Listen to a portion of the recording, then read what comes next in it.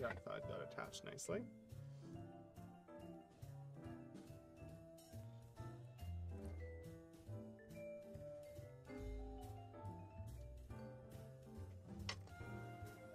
Tiny, tiny wire, right? I think this is something...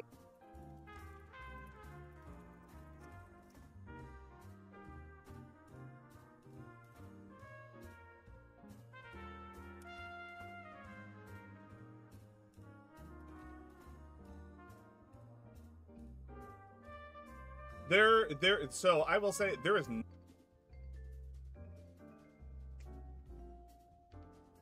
Could be a chip fault, but I'm trying not to blame the components because they tend to be more reliable than me. So...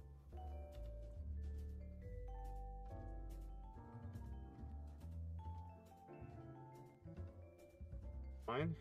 That's nice. That's always what you want. Ugh. That's irritating. Okay. Let's put this back in the frame then, and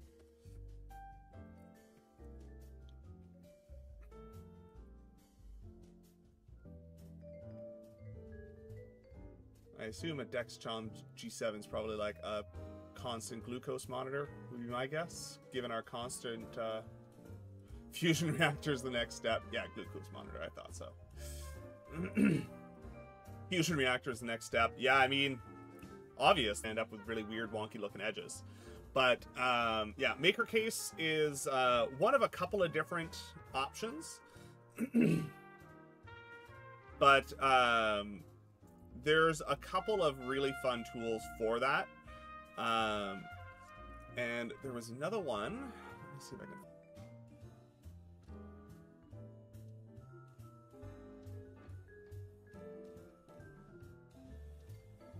Okay.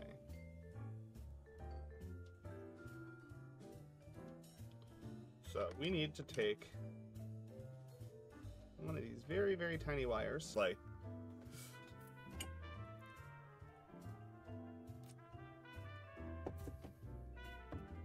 absolutely easy.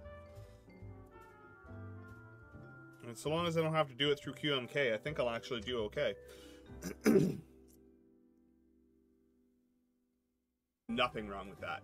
Laser is awesome in that way because it's harder to do that with CAD files, because for like 3D printing rather, because usually you get STLs, which are kind of like a picture of the outside of the model and you have no other information, and it's an approximation, a triangular net wrapped around that object.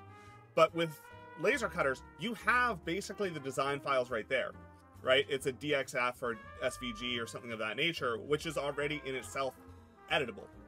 So if there's something that has what you want that's kind of close, make it happen. My big suggestion...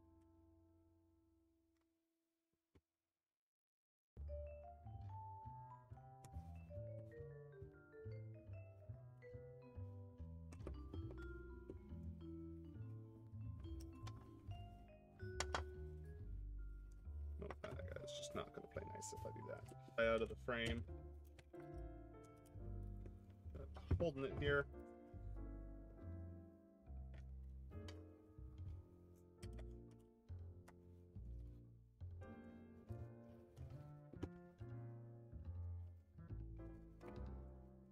I can flip the board around a bit. Connected to that pin right there, which you can't really see much, but I swear it's there.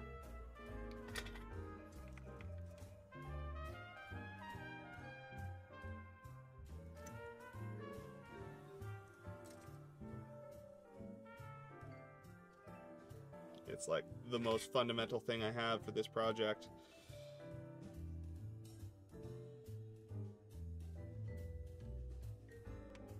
Which is a little silly, but sometimes that's just how it goes. Sorry for blocking your view. Set pin, but some short there. The next likely candidate is that the chip itself is holding it under reset because of some error state.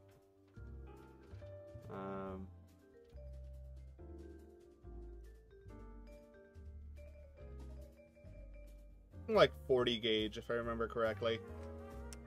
It's silly, silly thin.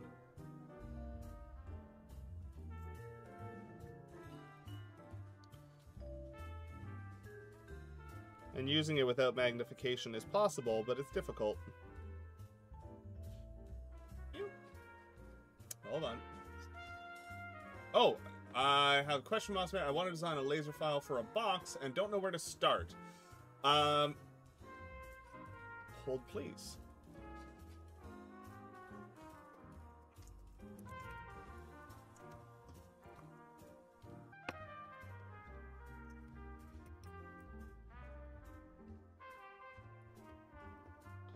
I should probably check for that short before I go at everything. I don't know if maybe you missed my question or you're an idiot. Did I miss a question from me? It needs to be as complex. Not much I can do about that, though. Turn it like this. Maybe that'll help. See if I can't put some filters on this guy and make it look a little bit better.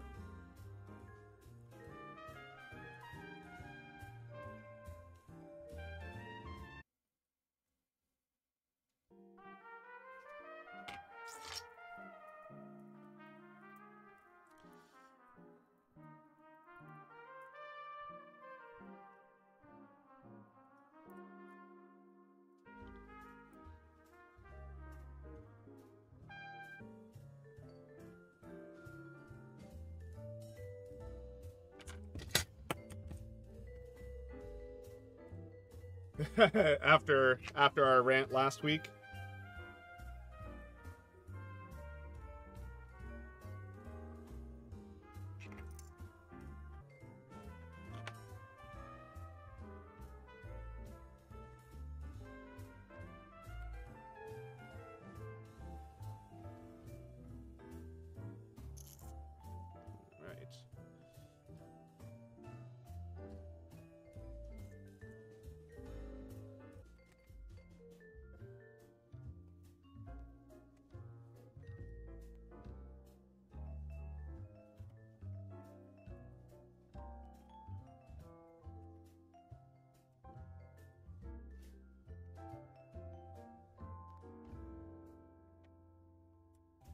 Alright. Fine. Board's still nice and secure, so.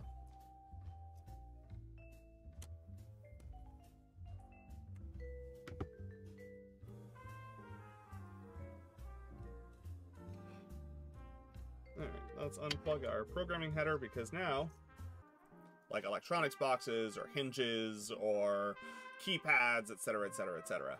That one's probably the better one for you if you're trying to do something weird. Can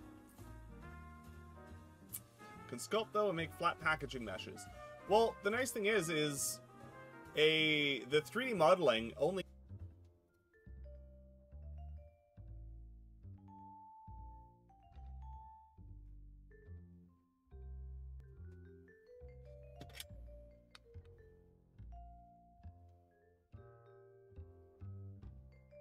Don't bother. Just broke my programming.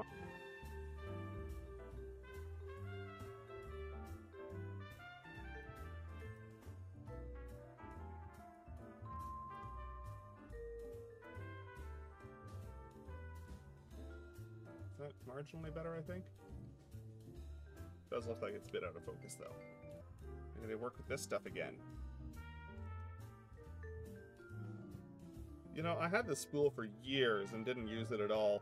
It was one of those things I bought and I told myself, oh, it'll be useful eventually. And then like, it probably won't be. I probably won't need it. And now, find it here. This one, I think, was the other one. This one's Python based, but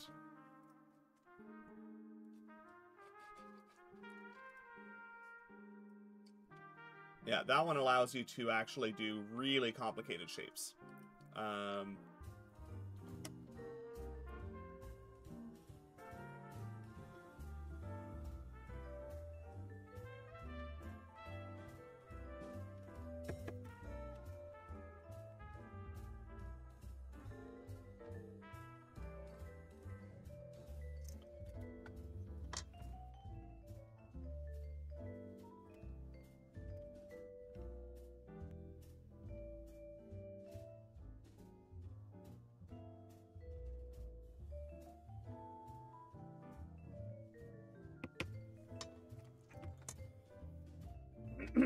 and would be, because like there's kind of the two ways that you can go about doing laser cut files, right?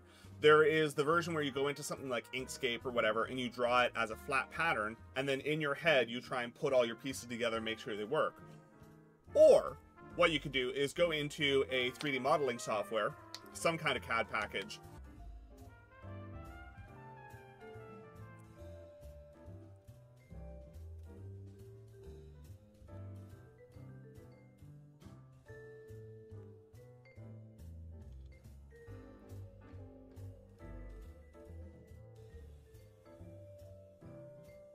and 3D model the thing with your material thickness, because especially if you're going to do boxes, you tend to use finger joints or bolt joints or anything like that, where your material thickness makes a big difference. If you got a 1/4 inch thick material and your fingers only overlap by 1/8 of an inch, then obviously you're going to